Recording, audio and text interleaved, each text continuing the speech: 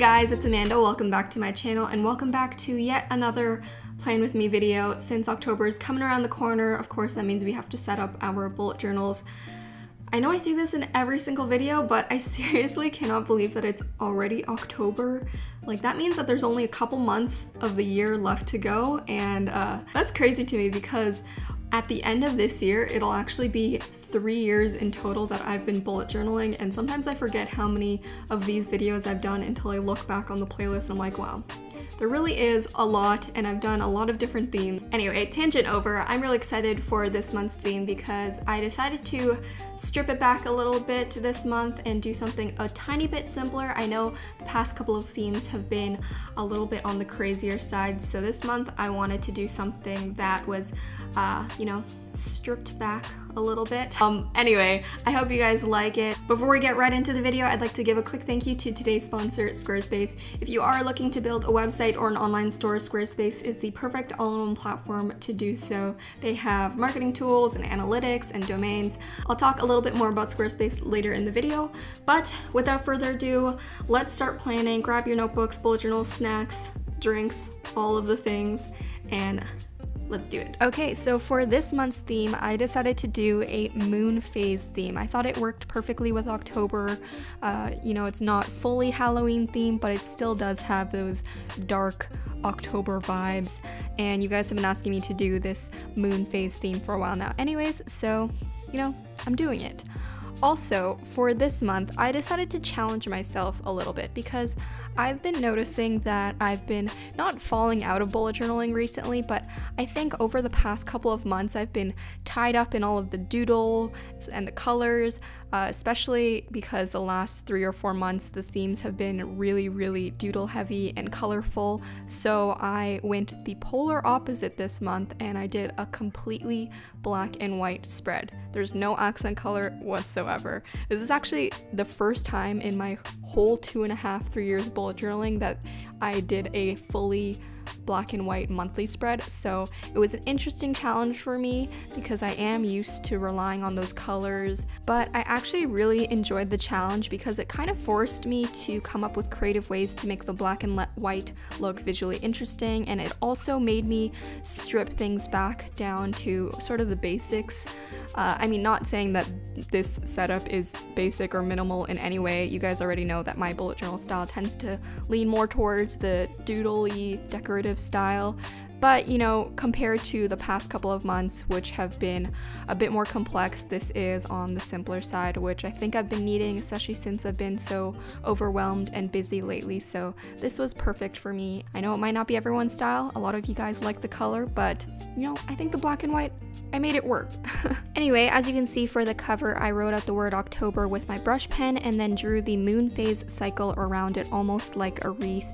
And then just to jazz it up and fill the empty space, I drew a bunch of stars and dots in a Milky Way sort of S shape so that it looks like it's in the galaxy. There are a ton of different moon phase images and illustrations out there on the internet. I used a couple for inspiration, and I highly recommend you do so too because there's a lot of different ways that you can draw the moon. So just wanted to point out that the front cover of my bullet journal has a crescent moon on it, so it matched with this theme. For the other side of the spread, I actually used a page out of the new Archer and Olive Blackout notebooks. If you guys didn't know, Archer and Olive came out with these notebooks that have completely black pages in them, which is so cool. I have the ones with the moon phases on the front, coincidentally. I did cut out a page from this notebook to use in my bullet journal, but let me know if you guys want to see a whole separate video of me doing a full bullet journal spread in that black page notebook. For this, I only did it for the quote page on one half of the side, and I also used it as a couple accents later on in the video, but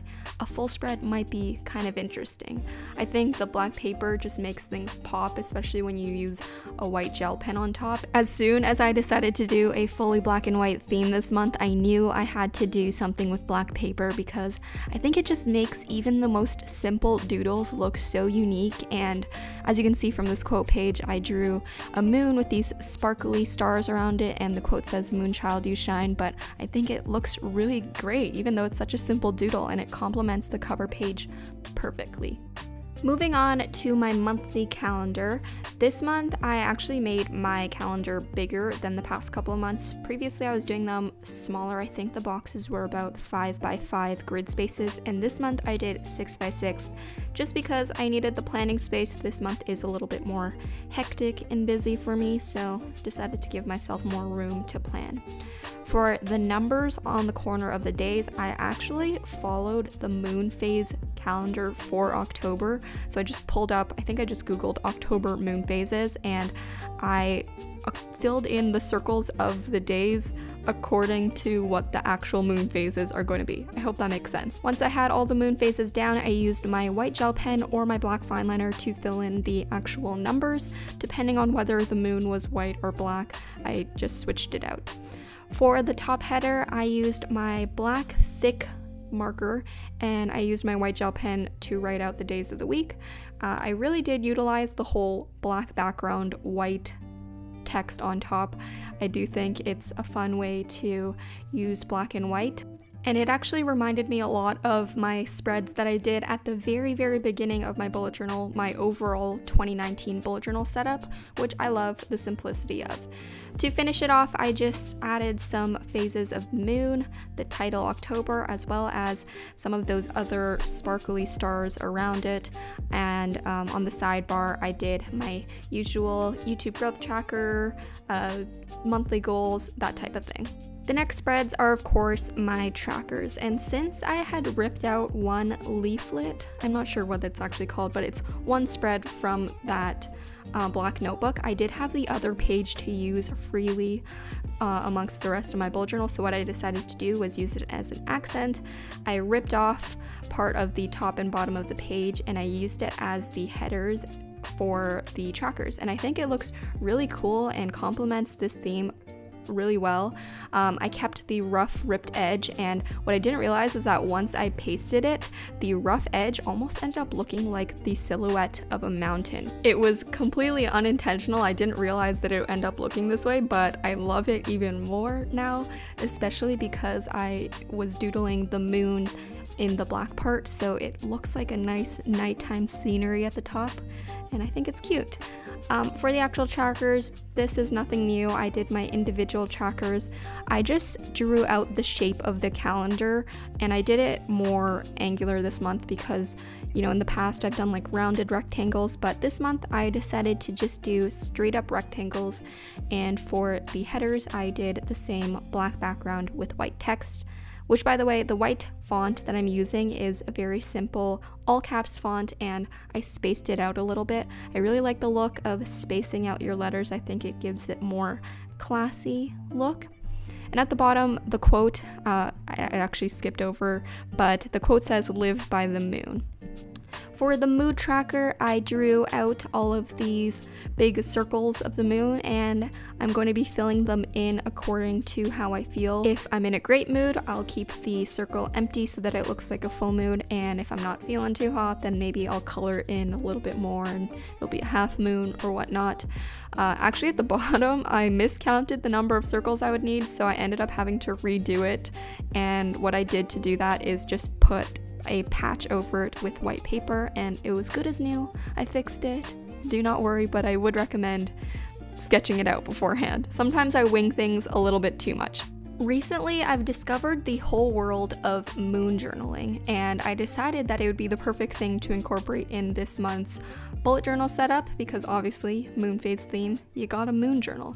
Now, if you don't know what moon journaling is, it's basically every phase in the moon phase cycle kind of has a different meaning, and a lot of people like to create intentions and live their life surrounding or based upon these different moon phases. So, for example, the new moon kind of represents new beginnings, so this is when you would set your intentions and your goals. There's a lot of information and resources on this. I'm not the best person to explain all of it, so what I'm going to do is leave a bunch of links down below for different moon journal prompts that you can include in your own journal, but I decided to keep it a little bit simple, so I have a box for every phase of the moon, and underneath it I actually wrote out the dates from this month where the moon is going to be in that specific phase, and once those days come around, I'll fill in the box and answer the specific prompts. As another example, full moons are a time of gratitude, so for that box, I'll put something that I'm grateful for at that time. Next to it, I again did my half black page thing just to contrast it and make sure that it looks like a different spread, because this spread is my playlist spread. I brought it back this month. You guys missed it last month, and honestly, I missed it as well. I love sharing music with you guys, so I had to bring it back this month.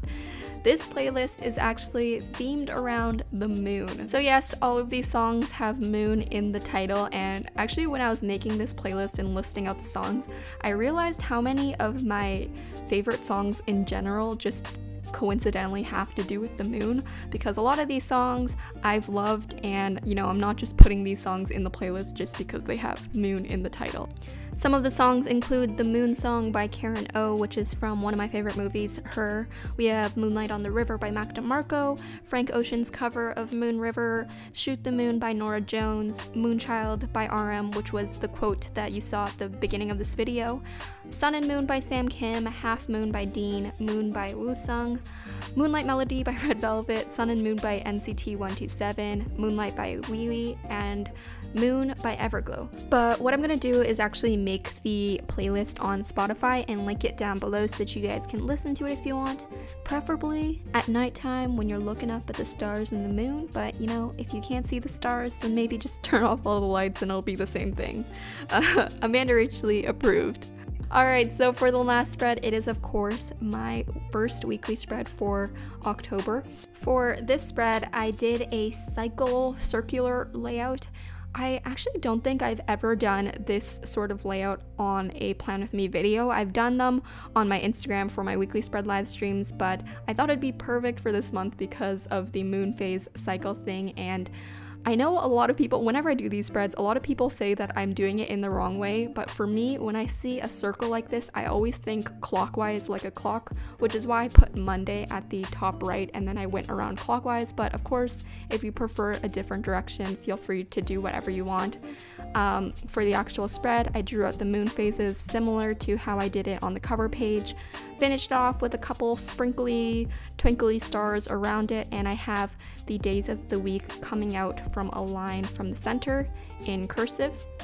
And then to finish it off, I have the numbers in the moon phases as well with some washi tape around it, and I used the gray to create some brushstroke backing. I know I wasn't supposed to use any sort of accent color, but I just had to. Gray doesn't count, okay? It's not technically a color.